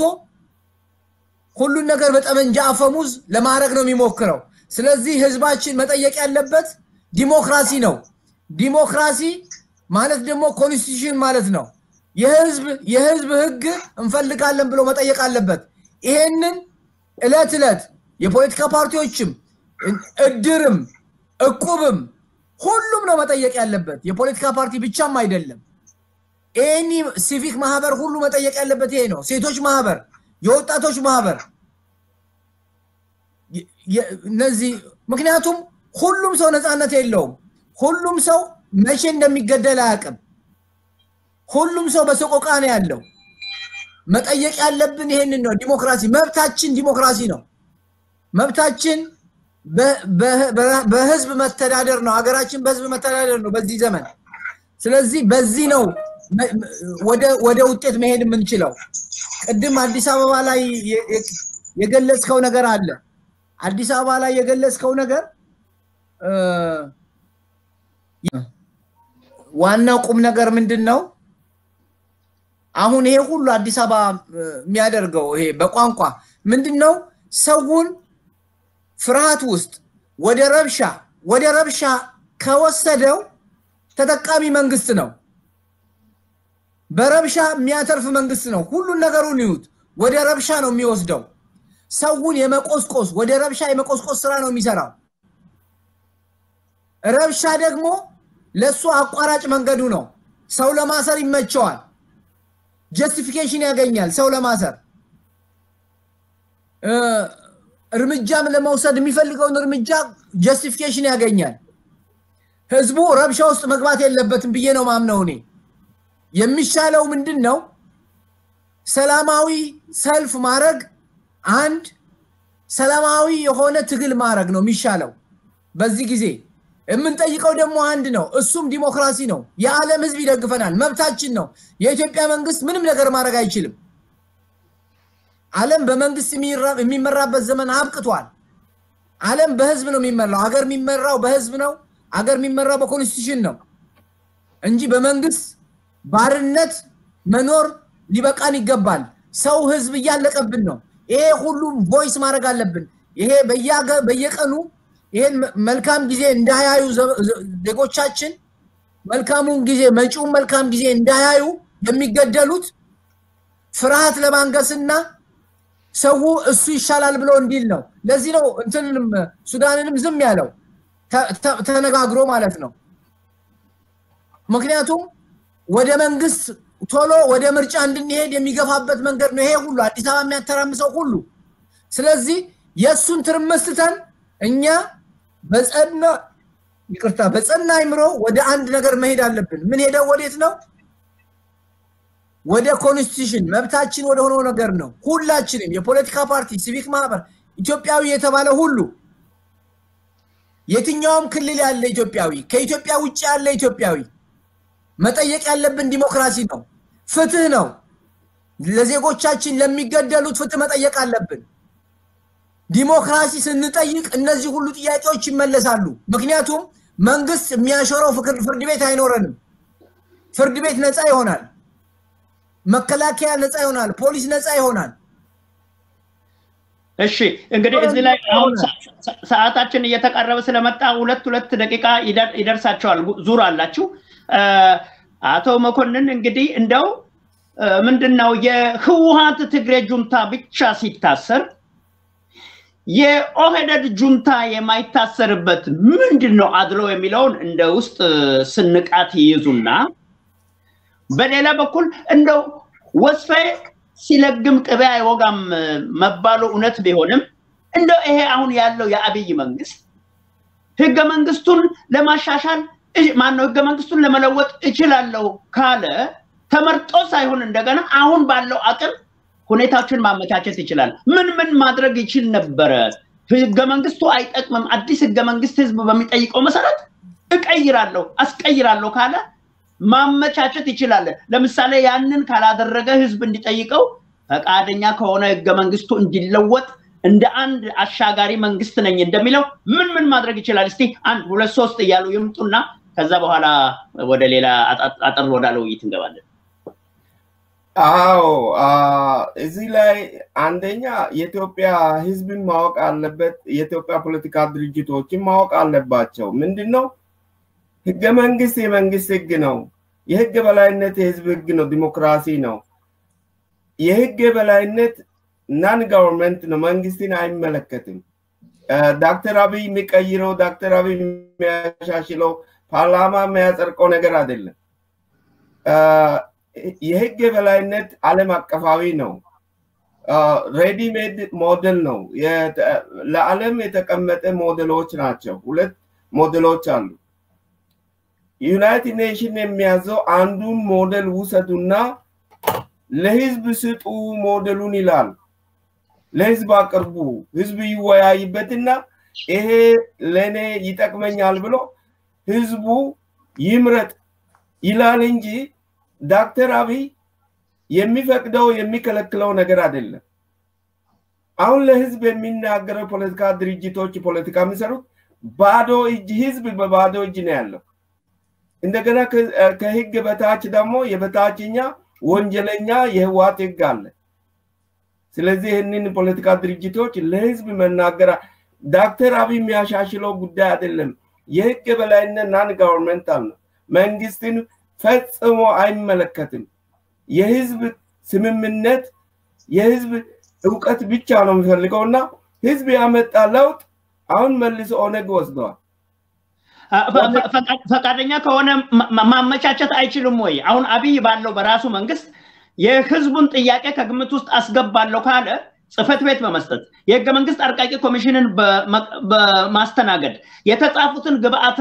ህግ አገር የሆኑትን በማስገባት ህዝቡ እንዲሳተፍ በማድረግ ጠቅላላ ህገ መንግስታዊ ጉባኤ በመጥራት ለማመቻቸት አቅም አይኖረው ለማመቻቸትም ፈቃደኛ እስካልሆነ ድረስ አይመለከተውም ሙሉ በሙሉ አይመለከተውም ፓርላማም አይመለከተውም መንግስትም አይመለከተውም ኢቭን ፈቃደኛ ካልሆኑ ፖለቲካ ድርጅቶች ራሳቸው አይመለከተውም ለምን የተዘጋጀ ሞዴል ለህዝብ ይቅረብ ነው ምለው ፈቃደኛ የሆነ ህዝብን አስተባብሮ ህዝብ ዲሞክራሲ መብቱን እንዲጠይቅ ማድረግ ይችላል ዶክተር አብይም ፈቃደኛ ከሆነ ማመቻቸት ይችላል ፈቃደኛ እስካልሆነ ድረስ ፈጽሞ አይመለከተውም ምክንያቱም መንግስት አይደለም ግን የህግ በላይነት መንግስትና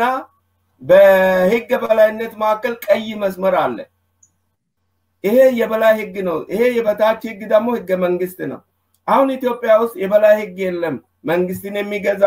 መንግስትን የሚቆጣጠር ደህንነትና መከላከያ ነፃ የሚያደርግ የለም በኢትዮጵያ ውስጥ ስለዚህ ፈቃደኛ ከሆነ ብቻ ነው እሱን መለከተው እንጂ መንግስትን የህግ በላይነት አይመለከትም ነገር ግን በፈቃዳቸው ፖለቲካ ድርጅቶች ህዝቡን ቀስቅሶ ህዝቡ መብቱን ጠብቆ በሰላማዊ ሰልፍ ናሽናል ሬፈረንደም ማድረግ እንዲችል ማድረግ ይችላል በፈቃደኝነት አለበለዚያ ኢንተረስት ግሩፕ ናቸው ሞር ሲቪክ ሶሻል ለምሳሌ ሶሻል ሲቪክ ማህበር የሚረዱ ሞር የሚመለከታቸው እነሱ ናቸው ሞር እና ምሁራን ትብብር ይጠይቃል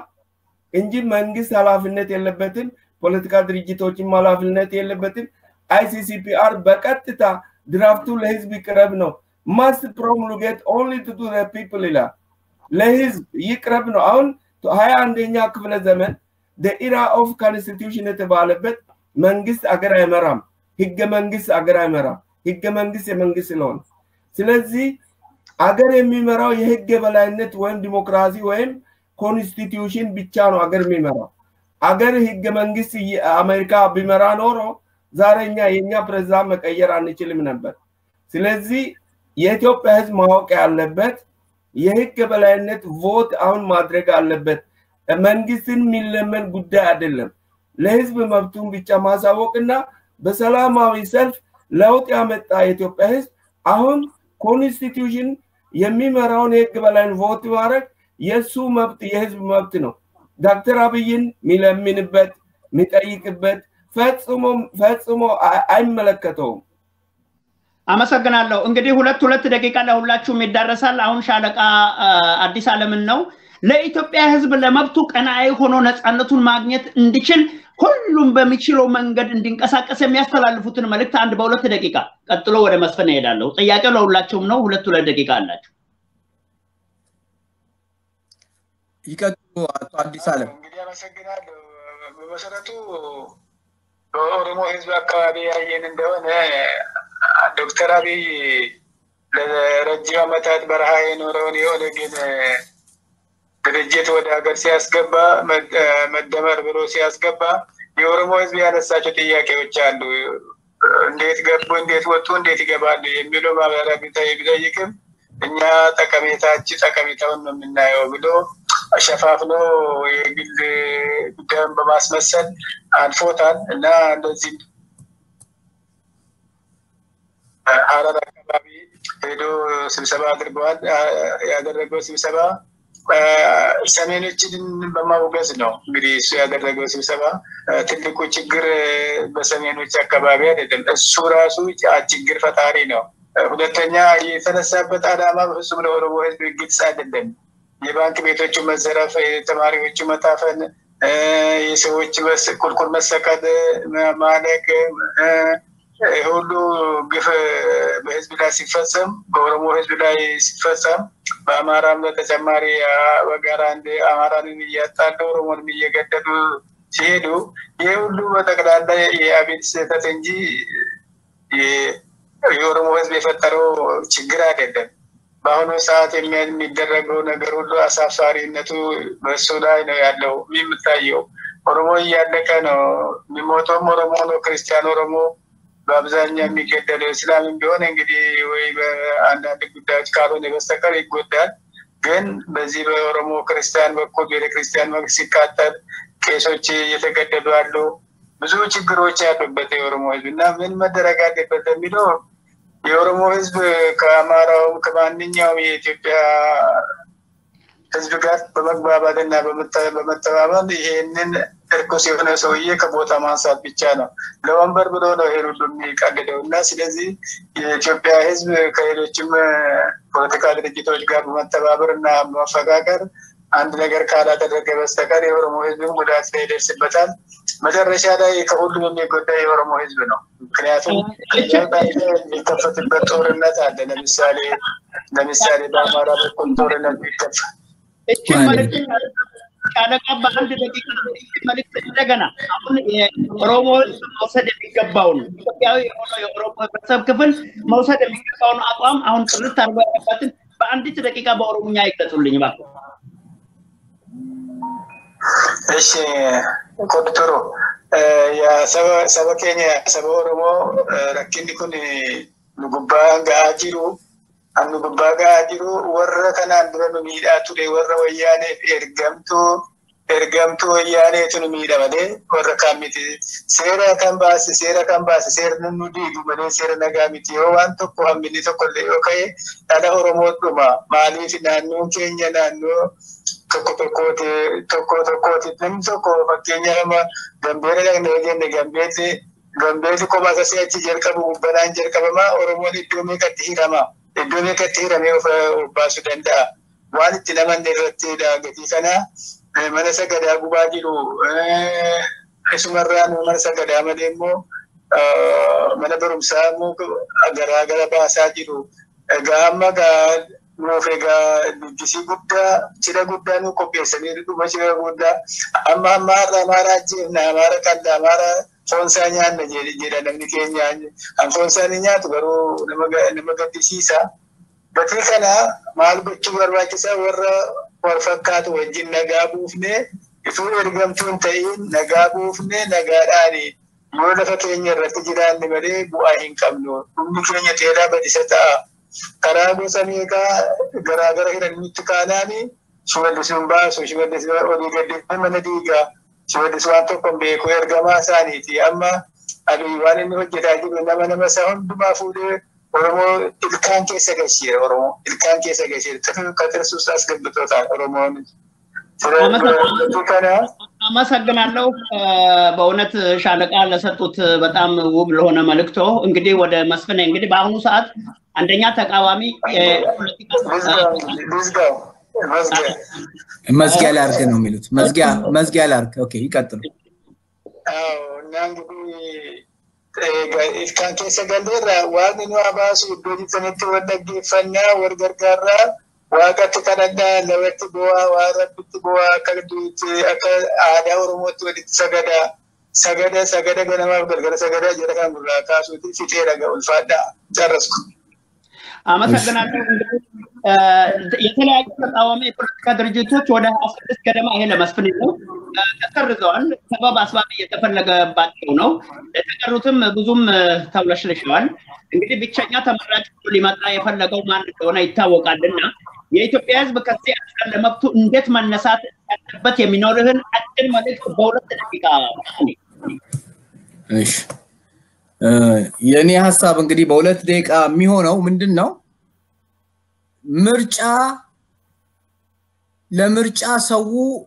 እንዳይወጣ ነው ምርጫን ቦይኮት ማድረግ ነው እንግዲህ በዚህ ጊዜ ብዙ ነገር ምርጫ የሚባለው እኮ በሚመረጥ ነገር መሐከል ያለ ነገር ነው የሚመረጥ ነገር በሌለበት ምርጫ የለም አንድ ስለዚህ የኢትዮጵያ ህዝብ ምርጫ የሚባል ነገር ውስጥ መግባት የለበትም የፖለቲካ ፓርቲዎቹም ከዚህ ትምርት ማግኘት አለባቸው ህዝቡ ራሱ እነዚህን 16 የፖለቲካ ፓርቲዎች ለምሳሌ መጨረሻ ላይ ወደ ብልጽግና የገቡ መጀመሪያ ተቃዋሚ ብለው ነበር እንግዲህ የተሰለፉት እነሱ የተከተለ ህዝብ ስንቱ ተከትሏቸዋልና ህዝቡን እንዴት አድርገው ትተውት እንደገቡ ማየት እንችላለን ስለዚህ በፖለቲካ ፓርቲዎቹም ላይ እምነት ማረጋ ያስፈልግም ብዙ ቁም ነገሩ ምንድነው ህዝብ ነው ይሄ ጉዳይ የህዝብ ነው ፖለቲካ ፓርቲዎችም በገንዘብና በስልጣን የሚሸጡ ናቸው እንደምናየው ስለዚህ ህዝቡ ማረግ ያለበት ኢሌክሽን የሚባል ነገር ውስጥ ቮት የሚባል ነገር ውስጥ ድምጽ ምርጫ የሚባል ነገር ውስጥ መግባት የለበትም የሚያስፈልገው ነገር ምንድነው ራሱን አሁን ማስተማር አለበት ኮንስቲቱሽን ምንድነው እንዴት ነው ኮንስቲቱሽን ማግኘት የምንችለው ዲሞክራሲ ማግኘት እንደምንችለው እንዴት ነው እሱን መማር አለበት አንድ ሁለተኛው ሰላማዊ ሰልፍ ሲጠራ ለኮንስቲቱሽን እሱ ላይ መገኘት አለበት ሰላማዊ በሆነ መንገድ መንግስት ደግሞ በሌላ በኩል ምን ሊያደርግ ይችላል ለምሳሌ አንቀጽ 39ን እሰርዛለሁ ስለዚህ አሁን ያለውን ህገ መንግስት አሻሽላለሁ የሚል ሐሳብ ውስጥ ሊገባ ይችላል ይሄ ህዝብ መጠንቀቅ አለበት በዚህ ምክንያቱም በቂ ህዝብ አልቆብናል በቂ ችግር አይተናል ለረጅም አመታት አሁን በኋላ የሚያስፈልገን ሰላም ነው መብት ነው የሚያስፈልገን መንግስት በባህሪው ጨቋይ ነው ልጓም ካልተበጀለት ስልጣንና ገንዘብ ያለው ሰው ጨቋይ ነው ስለዚህ መንግስት ጨቋይ ነው የሚሆነው መሳሪያ ካለው ጨቋይ ነው የሚሆነው እነዚህ ነፃ ድርጅቶች ከሱ ካልነጠልን በስተቀረ ዋስትና የለንም ዋስትናችን ዲሞክራሲ ብቻ ነው እና ህዝቡን ለዲሞክራሲ እንዲታገል ለዲሞክራሲ ድምጽ እንዲሰጥ ለምርጫ እምቢ እንዲል ለዚህ ይሄን ነው መልእክት ማስተላልፈው እና በዚህ ዙሪያ በዚህ ዙሪያ ከሚሰሩ ፖለቲካ ፓርቲዎችም ይሆኑ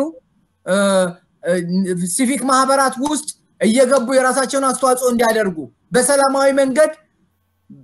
በሰላማዊ ሰልፍ መብታችን እንድናገኝ ሀገርም ዓለምም እንዲደግፈን ለመንግስት ደግሞ ሙቹ ሁኔታ አለመፍጠር ይሄን ነው የኔ ሐሳብ አመሰግናለሁ መስፍን እንግዲህ አቶ መኮንን ዶያሞ አጭር ከህግ አንፃር ነው በተለይ የሩዋንዳን ምስኪን ንጹሃን ዜጎችን ወደ 800,000 የሚሆኑት በአንድ 3 ወር ጊዜ ውስጥ መጨፍጨፋቸውን መነሻ በማድረግ በሩዋንዳ በዓላቸውን ለመዘከር በታሰበበት በ25ኛው ዓመት ላይ ጠቅላይ ሚኒስትር አብይ አህመድ ተገኝተው ከመጡ በኋላ ለኢትዮጵያ ሕዝብ ባደረጉት ንግግር ዓለም ከዚህ በኋላ በዘር መደራጀት የመተላለቅን ህይወት የሚያሳይ ስለሆነ ይሄ ነውር መሆኑን አይተን ከኡጋንዳም ከኬንያም ተምረናል ካሉ በኋላ ኢትዮጵያ ውስጥ የዘርን ፖለቲካ ያስቀራሉ የሚል ተስፋ እየታየ ጭራሽ እስከናካተ የውሃ ሽታ ሆኖ መቅረቱ በጸጸት የምናስበው ሆኖ ተገኝቷል። ስለዚህ እንግዲህ ህዝብ ኮንስቲቱሽንን ወይም ህግ ሀገርን ወይም ሉዓላዊ ህግን እውን ለማድረግ ከወዲሁ መውሰድ የሚገባው እርምጃና ይቅርታ አንድ ጊዜ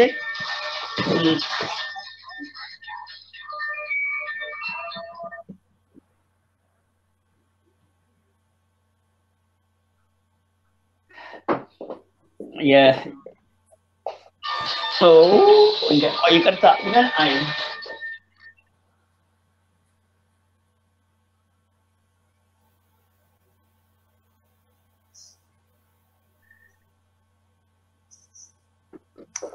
እንግዲህ ስለዚህ ተመልሻለሁ እና ስለዚህ በአሁኑ ሰዓት የዘር ፖለቲካ በተለይ ይሄ የመንግስት ህገ መንግስት የሚባለው ያመጣውንና ያሳጨደንን መከራ ስለምናይ ይህንን በተመለከተ እርሶ የኢትዮጵያ ህዝብ እንዴት መዘጋጀት እንዳለበትና እንደ ህዝብ በአሸናፊነት እንዲወጣ የሚያስቡትን ነጥብ በነጥብ በሁለት ደቂቃ ይናገሩና ከዛ በኋላ ፕሮግራማችንን እንዘጋለን። አቶ መኮንን። ኦኬ ታንክ ዩ ዋናው ቁም ነገሩ ምንድነው? the government cannot slave the people የሚል the era of constitution እንዲሁም ነው በአሁኑ ሰዓት አንደኛ ክፍለ ዘመንና ምሁራን አንደኛ ይሄንን ኦፕቲሚስቲክ ሆኖ በአንድ አገር ላይ ሁለት ህጎች አሉ። የበታች ህግ የበላይ ህግ። የበላይ ህግ የሚባለው የህዝብ ህግ ነው። እሱ የለም አሁን 100% ወደ ምርጫ የሚወስደው የበላይ ህግ በህዝብ የጸደቀ ሲኖር ነው። የበታች ህግ መንግስት የማጭበርበሪያ የወንጀል ህግ አለ። በሱ መሰረት ወደ ምርጫ መሄድ የለበትም። ስለዚህ አሁን መሆን ያለበት ከመንግስት ነፃ የሚወጣው ህዝብ ብቻ አይደለም። ደህንነትና የአገር መከላከያ መንግስት በመጣ ቁጥር እንደ ቆርቆሮ ለሀገራችን የደሙ ለሀገራችን ዋጋ የከፈሉ እንደ ቆርቆሮ መንገድ ላይ መጣል የለበትም። የህግ በላይነትና ህዝብ ደህንነት አገር መከላከያ ለዘላለም ሰው ይሞታል እንጂ በሰው እየተተካ ለዘላለም የሚኖሩ ናቸው። በሽልማት ላይ ሽልማት የሚሰጣቸው ናቸው አገር መከላከያ። መንግስት በመጣ ቁጥር የመንግስት አሽከር ሆኖ መቀጠል የለባቸው። አሁን ለህዝቡ መርዳት ያለባቸው የህዝብ ደህንነትና የአገር መከላከያ የኢትዮጵያ ህዝብ የህግ በላይነት ቮት ለማድረግ ሰላማዊ ሰልፍ ሲያደርግ እነሱም ነፃ ስለሚወጡ ከመንግስት ህዝቡን መርዳት አለባቸው። ፖለቲካ ድርጅት ብቻ አይደለም። ምክንያቱም የአገር መከላከያና ደህንነት ለዘላለም የመንግስት ከመንግስትና ከነሱ መካከል ቀይ መስመር ነው የሚቆመው ካሁን በኋላ። ለምን የኢትዮጵያ ፌደራል ኮርት ነፃ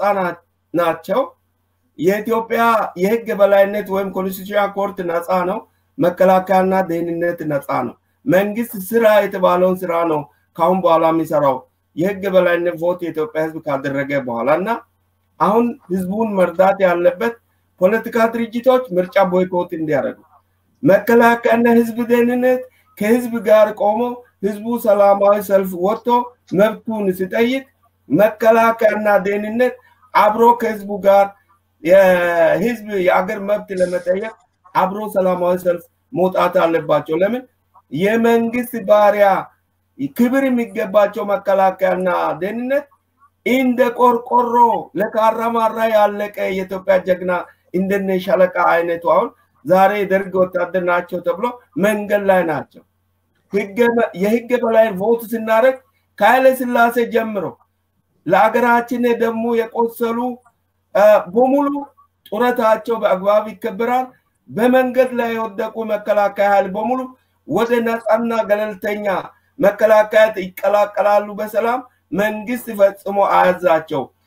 ፕራይም ሚኒስተር ወይም ፕሬዝዳንት ከህግ በላይ ቮት ያደረገ ቀን ጀምሮ የጠቅላይ ጦር አዛዥ የሚባል ነገር ይሰረዛል day one እና ነፃና ገለልተኛ ይሆናሉ ለሀገራችን ለህግ በላይነት ብቻ ነው ስራውን ታዘው የሚሰሩትና ሁላችን ፕሬዝዳንትን ጨምሮ ለህግ በላይነት የምንታዘዝበት የህግ በላይነት ሬፈረንደም ተደርጎ ቮት ተደርጎ ተቀመጠ ስለሌለ አሁን ይሄ መፈጸም አለበት ለዚህ ከትንሹ እስከ ትልቁ ከመከላከያ ደህንነት አብሮ ህዝቡ ምሁሩ ፖለቲካ ድርጅቱ ገበሬው ነጋዴው በአጠቃላይ ለውጥ ያመጣውን ኦነግ መውሰድ የለበትም በአጠቃላይ ለህግ በላይነት ከምርጫው በፊት ናሽናል ሬፈረንደም ፎር ኒው ኮንስቲቱሽን ብሎ አገር አቀፋዊ ሰላማዊ ሰልፍ መውጣትና ዩናይትድ ኔሽን ይመጣል ፕሪ ኢሌክሽን መብት ጥያቄ ስለሆነ ፖስት ኢሌክሽን የሚመጣው የኢሌክሽን ክራይሲስ ተብሎ ዩናይትድ ኔሽን አይመጣም ማንንም አይረዳቸው ፕሪ ኢሌክሽን ግን የህዝብ መብት ስለሆነ አለማቀፋዊ እርዳታ ስለሚያገኙ ህዝብ ደህንነትና መከላከያ አሁን ህዝቡን መርዳት አለበት ይሄ ነው በኔ በኩል ውድ ተመልካቾቻችንና አድማጮቻችን ይህ የኢትዮጵያዊነት ድምጽ ነው የዛሬው እንግዶች ኢንጂነር መስፍን አቶ መኮንን ዶያሞ እና ሻለቃ አዲስ ዓለም ናቸው በተለያዩ ሀገራችን ተጨባጭ ሁኔታዎች ዙሪያ ማንሳት የሚገቡንን ሐሳቦች በደንብ አድርገን አድምተን ከመነጋገራችንን ባሻገር በተለይ የሲቪክ ድርጅቶች የፖለቲካ ተቋማት ከዛም የሰብአዊ መብት ተማጋቾችና የሴቶችም የወጣቶችም ሌሎችም ድርጅቶች ህገ መንግስታዊነትን በተለይም ደግሞ ህገ አገርንና ላላዊ ህግን ኡንን በማድረግ የወደፊት ነፃነታቸው በማይሸረፍበት ሁኔታና የመከላከያው ሰራዊት የአንድ መንግስት ባሪያ ሳይሆን የአገርን ሉዓላዊነትና ክብር ከደህንነት አንጻር ለመጠበቅ በመዋቀሩ ዙሪያ ማድረግ የሚገባውን ስራ ለህብረተሰቡ ገልጾ ከዚህ በኋላ እንብኝ ለመብት በሚል በሰላማዊ መንገድ እየተንቀሳቀሰ ይሄ ህግ አገር እስከሚመጣና ምርጫው አስተማማኝ እስከሚሆን ድረስ ለመብቱ ቀናኢ ሆኖ መታገል እንዳለበት በምርጫም እንዳይሳተፍ ህዝቡ እየተወያየ ለመብቱ ቀናኢና ቋሚ እንዲሁም በሚል የተደረገውን ውይይት አክብሮት የምናጠናቅቅ ሲሆን ለዚህም ስለተሳተፋችሁ ከልብ አመሰግናለሁ የነገው ሰው ይበለን አናይስትን Hello Ethiopians, this is your media የኢትዮጵያዊነት Dimts. We are here to help the efforts of Ethiopians moving towards a democracy, to empower Ethiopians to vote for a referendum on a new constitution before the upcoming election, to be the voice of innocent civilians that are the victims of genocide, racism, violence, and marginalization, and to give Ethiopians the platform to bring their noble ideas to their people and the general public across the globe.